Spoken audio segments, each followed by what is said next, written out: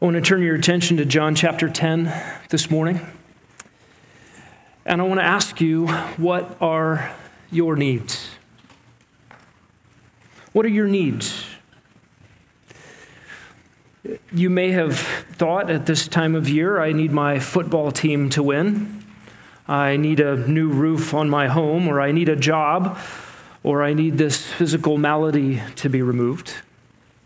All of those things are circumstances, and our good God knows what we need even before we ask. But when we think about external circumstances or the situations we're in, we might ask other questions. What do I need in order to be pleasing to God? What do I need in order to be blessed of the Lord, to be fulfilled? What do I need to have eternal life? What do I need to be in a right relationship with my Maker? And we can do all of those things with a losing football team, a leaky roof, no job, and poor health. Really, what needs do you have? Do you need your sins forgiven this morning? Do you need the assurance of eternal life and a relationship to God? Do you need to be encouraged? Do you need spiritual strength and endurance? Do you need to be fortified in the truth this morning? Do you need correction? Do you need a course correction? Are there sins in your heart that are held onto tightly and must be let go of, turned from, put to death? I make so bold a statement this morning as to suggest that the answer to every need that you have here this morning is found in the text we will look at together.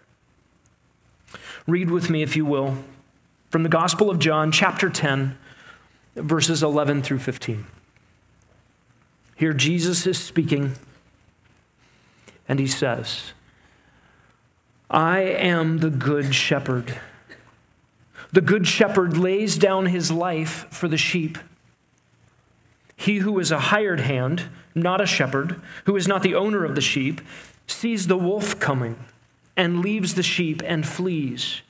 And the wolf snatches them and scatters them. He flees because he is a hired hand and he is not concerned about the sheep. I am the good shepherd, and I know my own, and my own know me, even as the Father knows me, and I know the Father, and I lay down my life for the sheep. Very succinctly this morning, we're going to be looking at 5 features of our good shepherd's care. What is Jesus like? What is his care for his sheep like? First of all, we will see that Jesus' care for his sheep is matchless. It is matchless. Look down at verse 11. I am the good shepherd, Jesus says. This is one of Jesus' exclusive truth claims about himself. He is claiming to be unique, unparalleled, peerless, superlative, incomparable. He is matchless. He is matchless in who he is. He is matchless in what he does. He is matchless as a shepherd. It is why he can say to the so-called shepherds over Israel, I am the good shepherd. He can say this, first of all, because he is God. Jesus is doing no less than asserting his deity in this verse. He begins by saying, I am. That should stand out to us who are familiar with the Bible. There are a number of I am statements in the Gospel of John, and I believe each one of these is an echo of Exodus 3:14. There it was that God said to Moses, when Moses asked, who shall I say is sending me to Pharaoh to get the people out of Egypt? And God's response to Moses in Exodus 3:14 is, I am that I am, or I am who I am. Thus you shall say to the sons of Israel, I am has sent me to you. And if we are to take the I am statement in Exodus 3:14, the same way that it reads in Exodus 3:12, where the same verb is translated, I will be with you, then that I am statement in Exodus 3:14 can be read something like, I will be that I will be. In other words, there's an anticipation of the God of the universe being with his people And here, Jesus in John 10 makes an unequivocal statement that the I am is here. Like the other I am statements in the Gospel of John, Jesus is saying the I am himself very intentionally to indicate that the God who promised that he would be with his people has come. The I am is here. He's rescuing his people from empty religion. He's bringing them to himself. Jesus is I am in the flesh. And in the anticipation of God being in the midst of his people, in the midst of the congregation, all of that expectation is met in this one who tabernacled among us. And Jesus appends to this I am statement the description, the Good Shepherd. I am the Good Shepherd. And most of the I am statements come with a predicate. They come with a I am something. I am the door, I am the way, the truth, and the life. Here, I am the Good Shepherd. You know that in John 8:58, Jesus leaves out any predication. He simply says, before Abraham was, I am. These statements are emphatic in the Gospel of John. And here it is tied to Jesus being the Good Shepherd. Again, this is an exclusive claim to be the one, the only, the superlative shepherd, the peerless one, the matchless Good Shepherd. The very shepherd that God is described as in Psalm 23. Yahweh is my shepherd. Behold, I shall not want. The very shepherd described in Ezekiel 34, the promised one who would come and displace the bad shepherds and be the good shepherd of God's people Israel. Genesis 49:24 describes God this way. He is the mighty one of Jacob, that is the mighty one of Israel, and he is the shepherd and the stone of Israel. Psalm 80 verse 1 describes God this way. Give ear, shepherd of Israel, you who lead Joseph like a flock, you who are enthroned above the cherubim, shine forth. This is God, the shepherd. And he is here in the flesh. For Jesus to say, I am the good shepherd, is to say I'm the fulfillment of Ezekiel 34:10 and 11. I am the fulfillment of Psalm 23. I am tabernacling among you as the shepherd of Israel tabernacled amongst the people in the wilderness. And this is stated this way in the original. I am the shepherd, the good one, Jesus says. In English, this just simply reads, I am the good shepherd. We can use adjectives describing nouns in various ways. You can describe a fast car. And in English, we can emphasize that. You can put it in all caps and say, that is a fast car. Or you can say, that's a fast car, meaning it's something fast that's different than other things that are fast. But here, the way this is worded is something like this, an emphasis on both. That is a car, a fast one. Here, Jesus is the shepherd, and he is really good. And the climax of this description ends up on the word good. And good here is not the word normally used for moral excellence, but the word used for that which is beautiful and pleasing, that which is choice or excellent. It's used of the wine in John 2:10. It was the good wine that was served last. The goodness of Christ here, his beauty, his excellence, particularly expressed in the sympathy that he has in being a shepherd of his sheep, is worded really well by Octavius Winslow in his classic work, The Sympathy of Christ. And I just want to read these words to you. Your Savior, Winslow writes, was sensitive to soul sorrow. And think you that he will chide or be indifferent to yours? Oh no, he knows your spirit's grief and he will comfort it.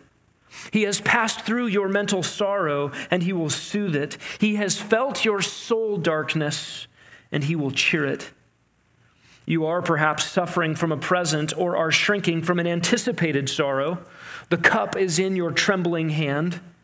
You pray, oh Father, if it be possible, let it pass from me.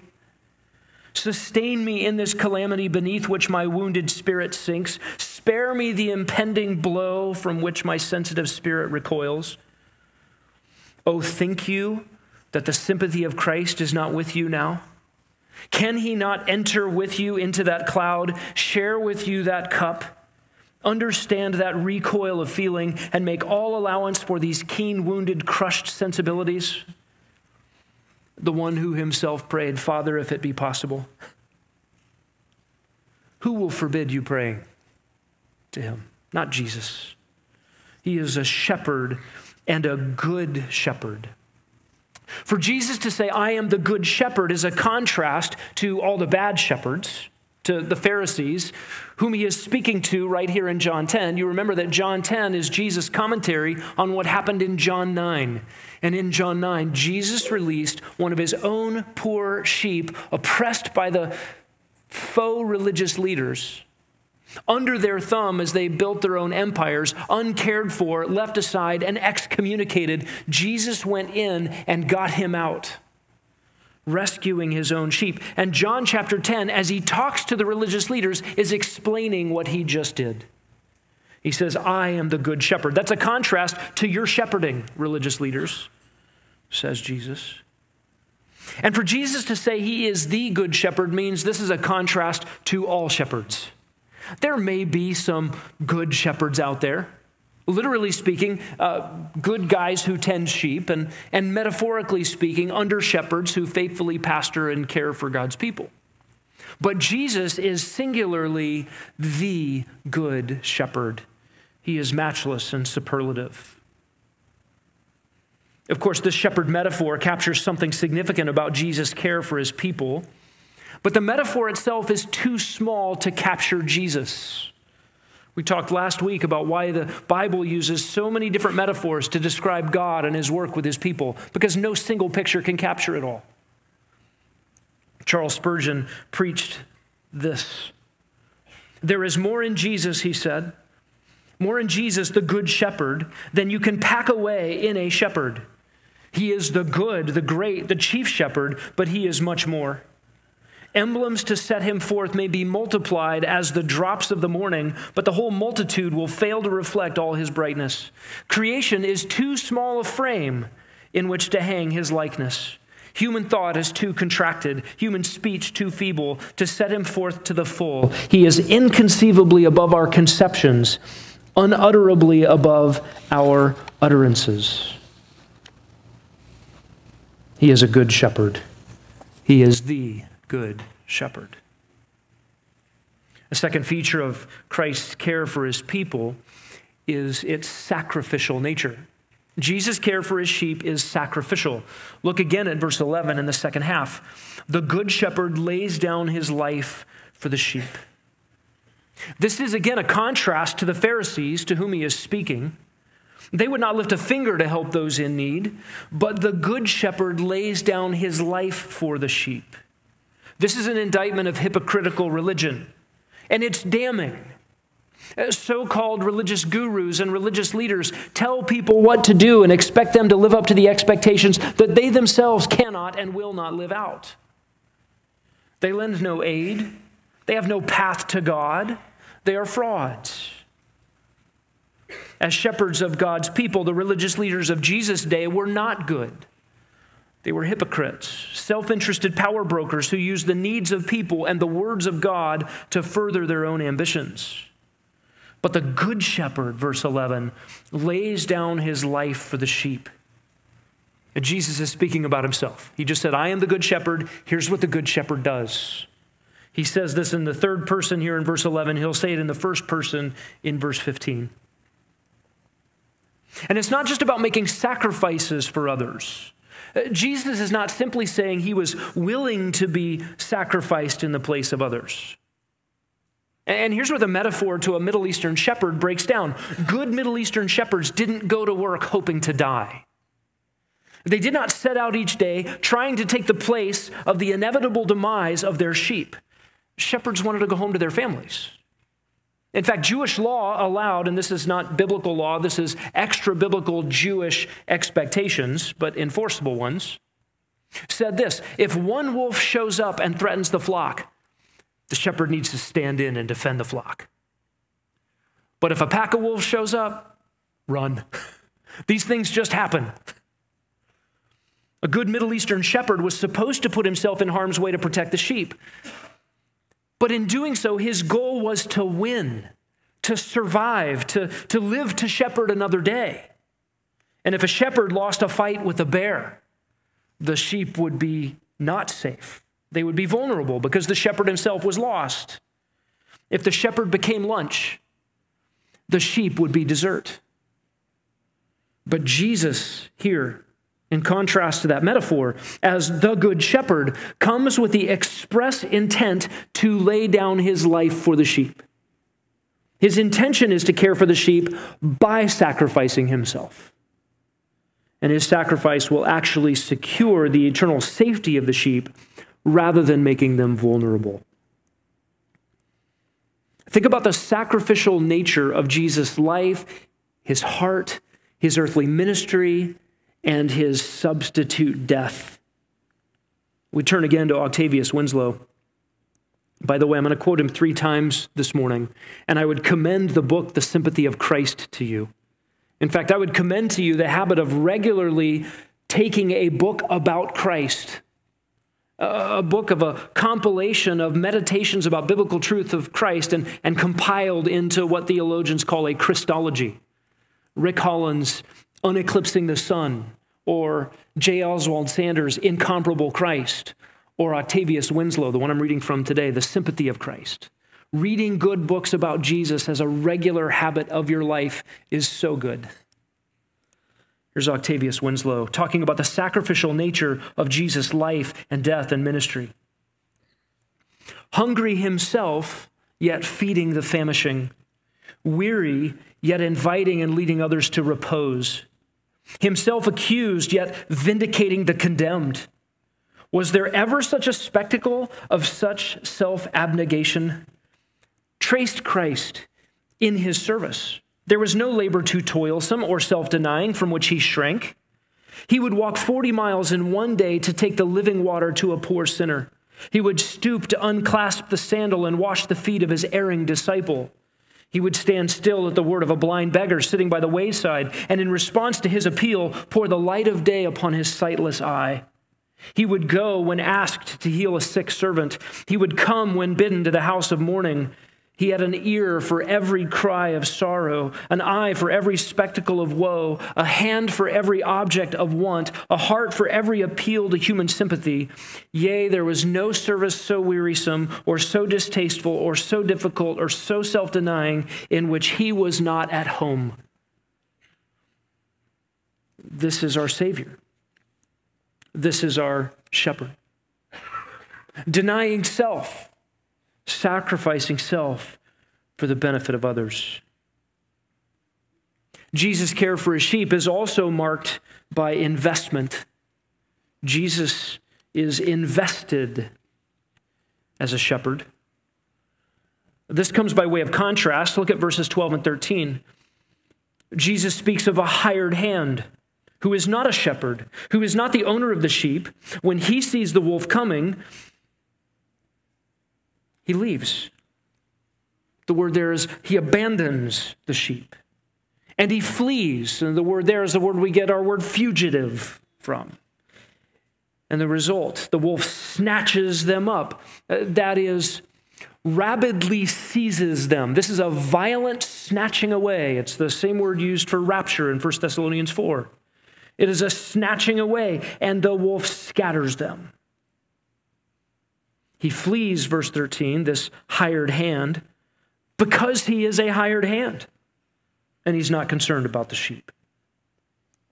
What do we learn about Jesus' care for his sheep here in verses 12 to 13? We learn by contrast that he is personally invested in the welfare of the sheep. Jesus describes the mindset of an employee, a hired worker. What does the hired worker do? He sees the wolf coming. He says, this is just a job. I'm out of here. He abandons the sheep. He runs away. The wolf snatches the sheep, and the sheep scatter. Why is the hired hand there? He's there to clock in, clock out, get a paycheck. It's just a job. And at one level, there's nothing wrong with having just a job mindset. We know that a Christian work ethic is built on working for Jesus rather than for the man. We know that a Christian work ethic is built on worship at the heart level that's invisible to the world, that God sees and rewards. But at the same time, not all jobs are the same. Consider the city of Chandler Solid Waste Collection Center. I like that place. I cut tree limbs, I throw out stuff. It's amazing how much trash is produced in life. And it's all got to go somewhere. It doesn't all fit in the can, and so I haul it off to the Chandler Solid Waste Center. And they have one of those giant in-ground trash smashers. Have you ever peered over the edge of that thing? Have you ever heard it smashing all of the limbs and shattering bathtubs and all the things that go in there? The guys that work at that facility, they have responsibilities. They need to make sure that all the trash you dump gets bulldozed into the trash smasher. They also work hard to enforce the separation of recyclable materials from that which is designed to be smashed and thrown into the landfill. Cardboard, for instance, and I've learned this the hard way, cannot be dumped into the smasher. Cardboard boxes must carefully be broken down, folded up, and stacked neatly and delivered over to the recycling station. What if a Chandler citizen sneaked some cardboard into the pile of trash unawares? And at the last minute, as that was being bulldozed into the trash smasher, one of the staff noticed this cardboard teetering on the precipice, about to slide into the gaping jaws of the compactor. What should that guy do? No! Hero moment. I will be there for you, cardboard. And he puts his life on the line, and in a last-ditch effort, he flings his own body into the trash smasher to save the cardboard. No, of course he doesn't do that. It's just a job. No cardboard is worth your life. Look, that guy just wants to get home to his family at the end of the day. There's nothing wrong with being a hired hand. There's nothing wrong with being paid to do a job. You're there for the wage. You're not laying down your life for the integrity of municipal waste management. It's understandable that a hired hand does what a hired hand does. Notice verse 13. He flees because he is a hired hand. Now, does that sound like an unnecessary repetition? The hired hand flees because he's a hired hand. This is such a profound statement. It reveals the character of the hireling.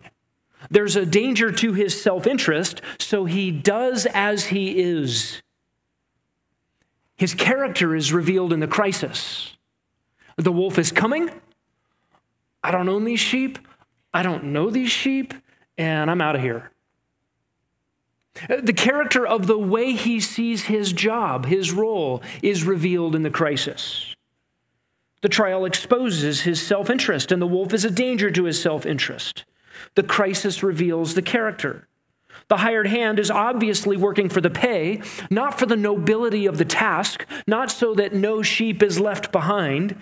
He doesn't have personal interest in the product of his work. He puts in the time, he clocks out, and he gets paid.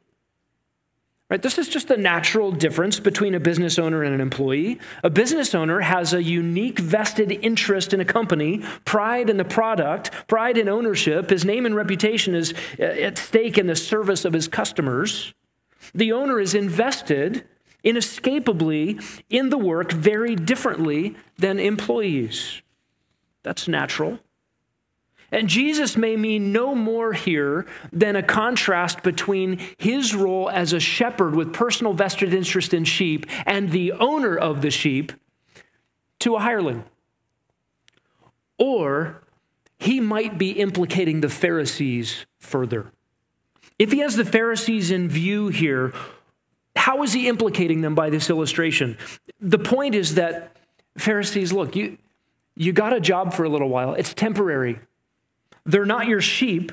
They're God's sheep, but you had a responsibility to lead them with a shepherd's heart as God's under-shepherds, and you did not.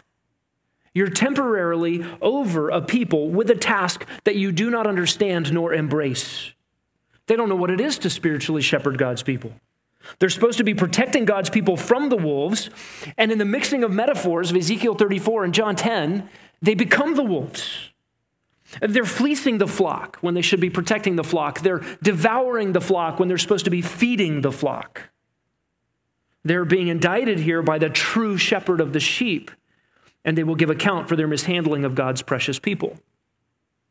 There are implications here, of course, for pastors who are called under-shepherds under the chief shepherd. There are implications here for any self-styled religious leader, any guru, anybody that shows up on the Oprah Winfrey I can't even say it. Shouldn't say it. Anybody who shows up on the Oprah Winfrey show giving spiritual advice to the masses. That is dangerous territory. Jesus, by contrast, is invested in the life of his sheep.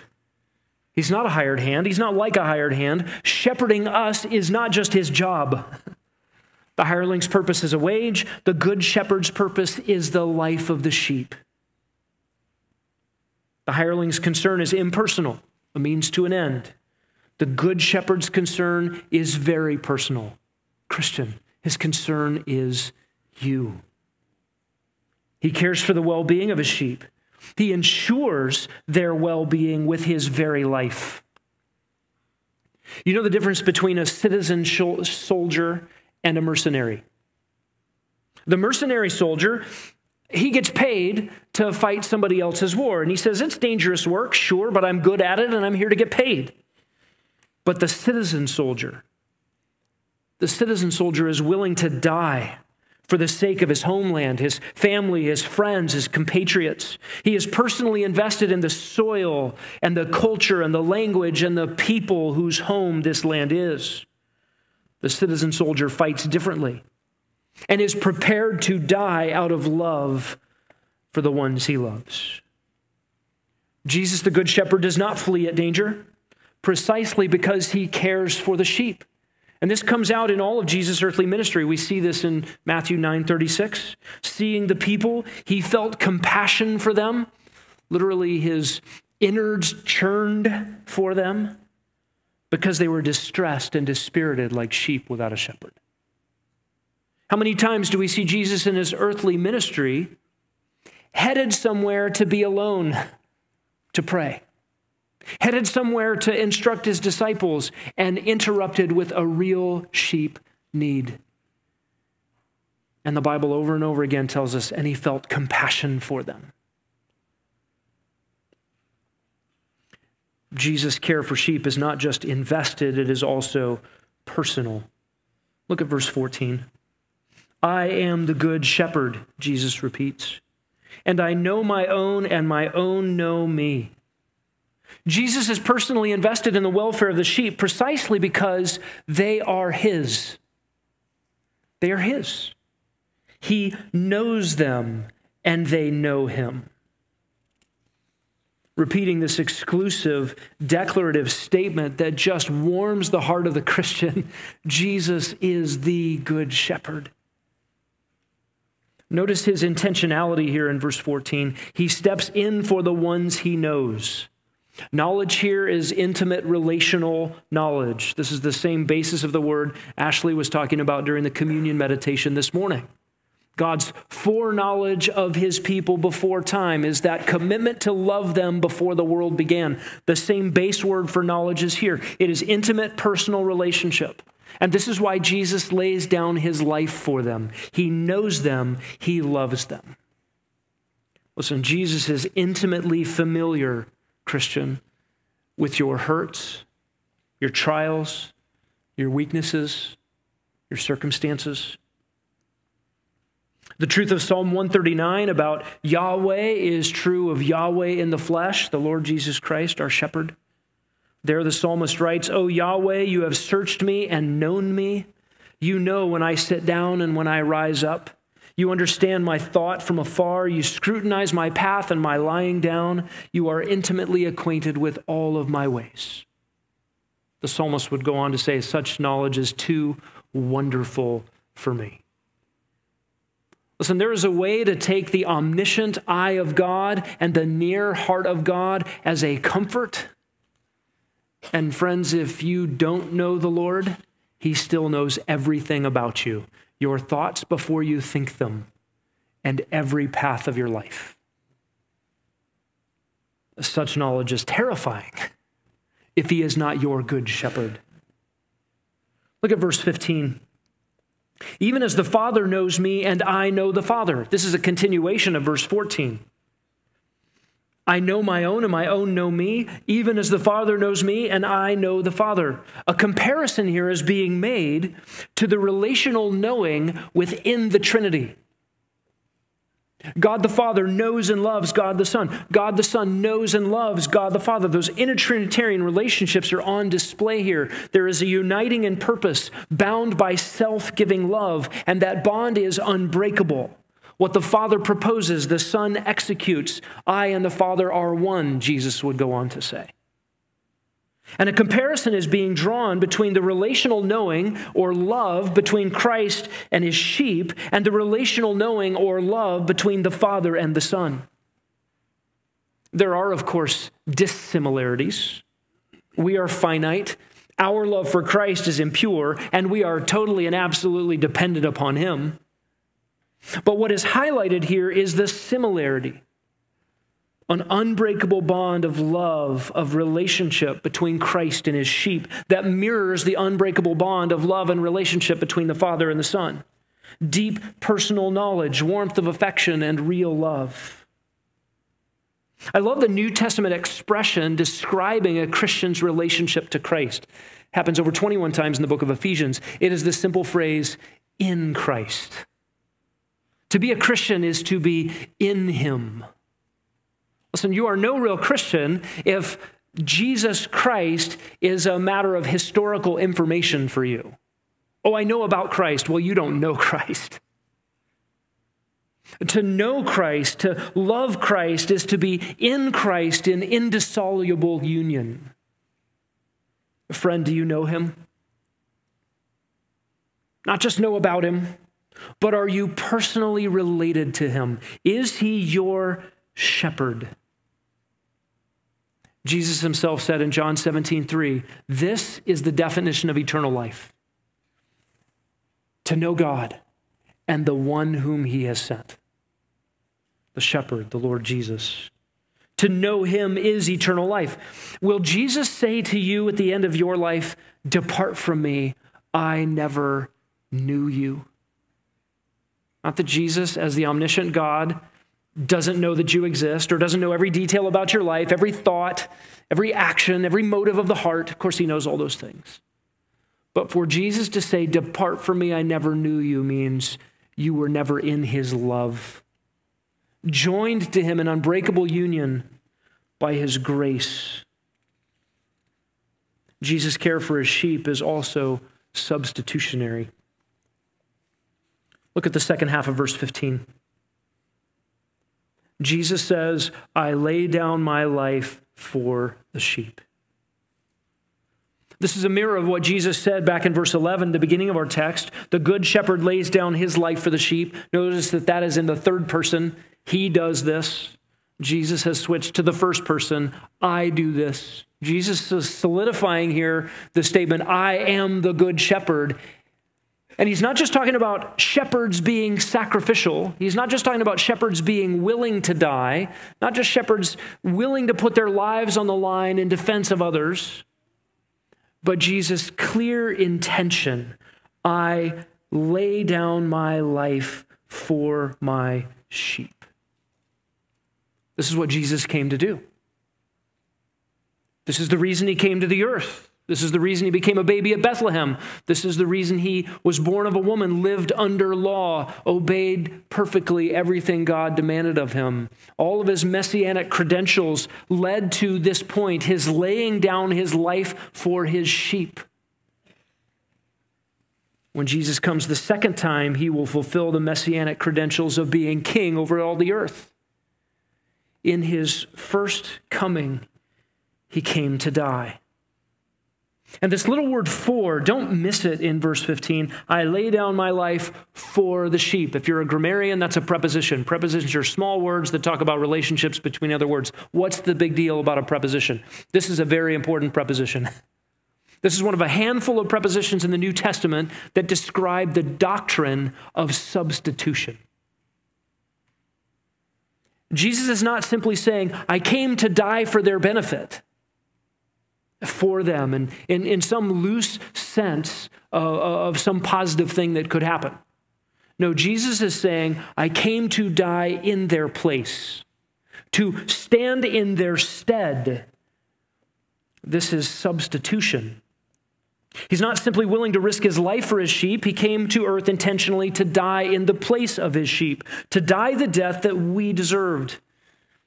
Jesus' sheep were in eternal deadly peril, and the Good Shepherd stepped in our place.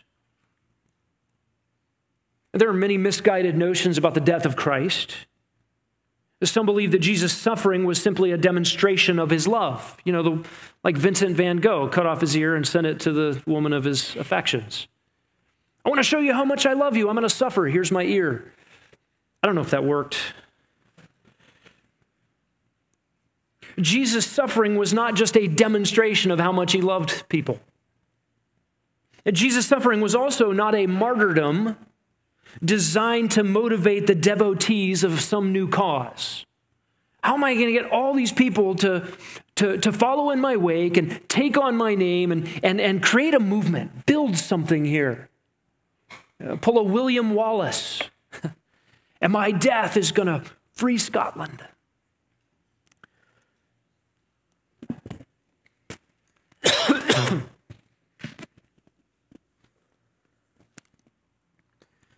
Jesus' suffering was not also the accidental consequence of a victim caught in the clutches of the enemies of light.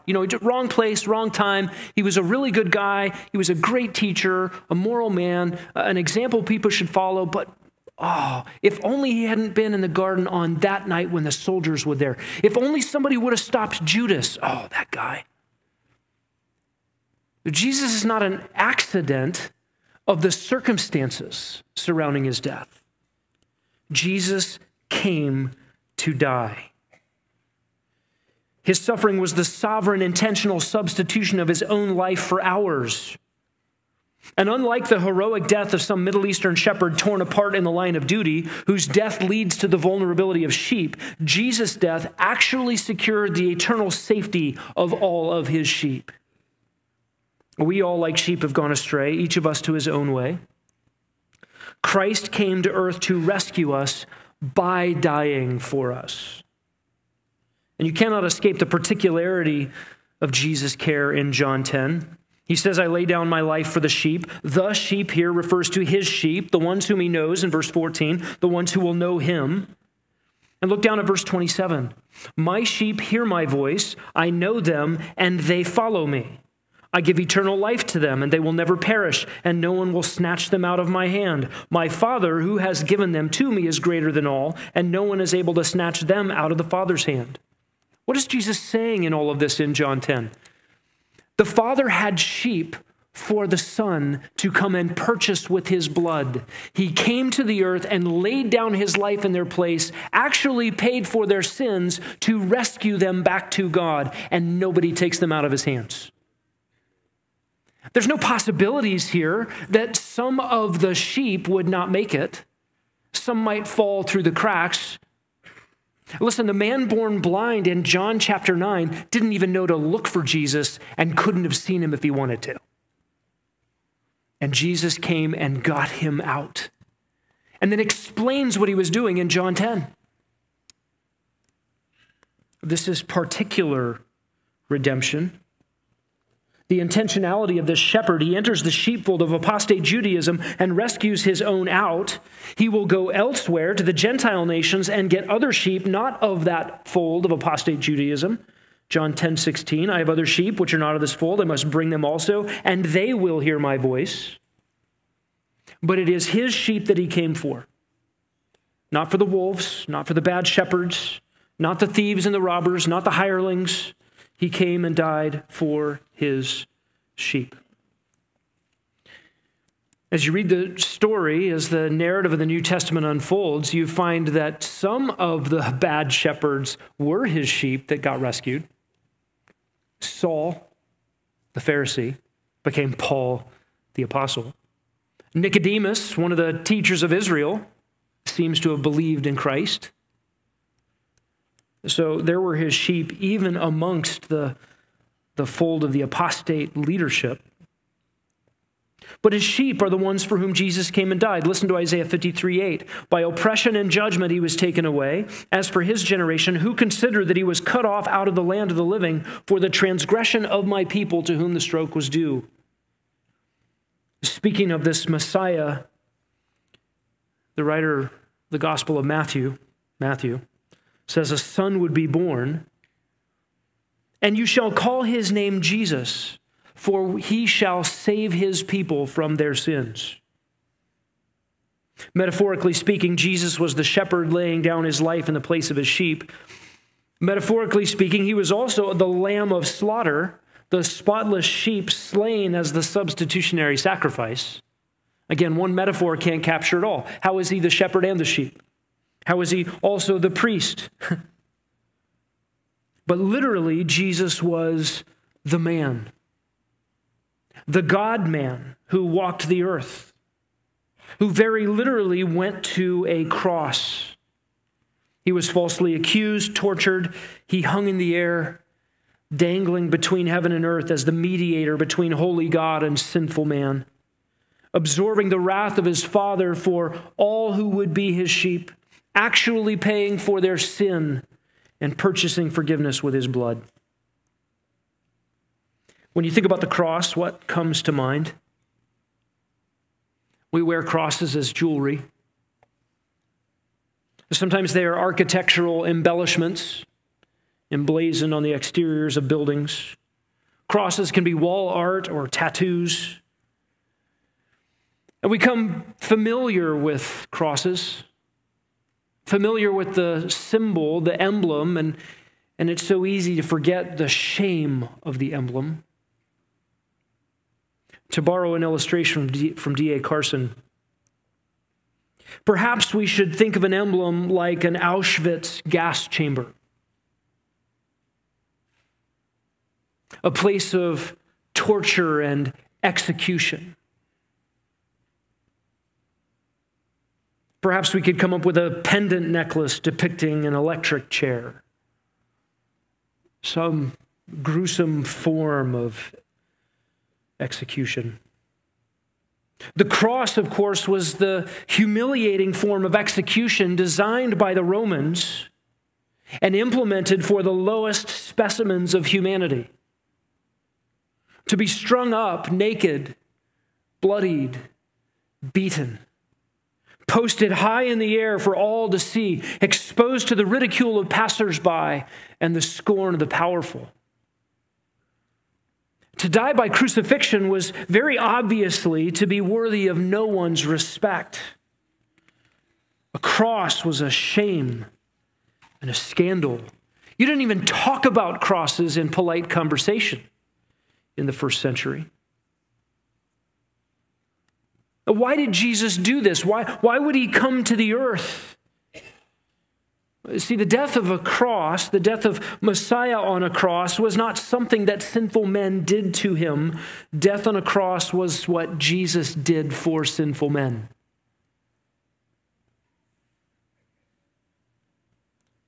Look down the page of John 10 at verse 17.